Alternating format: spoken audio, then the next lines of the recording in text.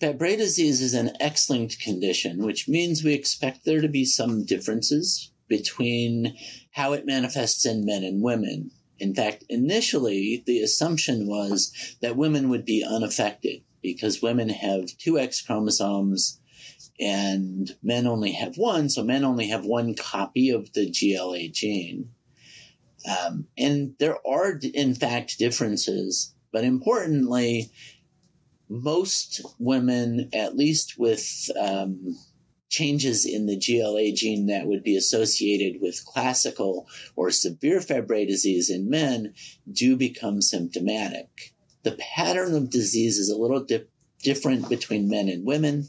In men, the order of presentation is pain in childhood, and then progressive kidney disease starting in adolescence or early adulthood, followed by progressive heart disease and also high risk for stroke.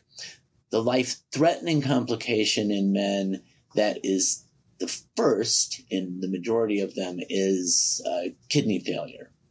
In women, that order is similar in the initial phase. So pain is often the earliest diagnosis. Then heart disease is the first sort of major health problem that arises in women,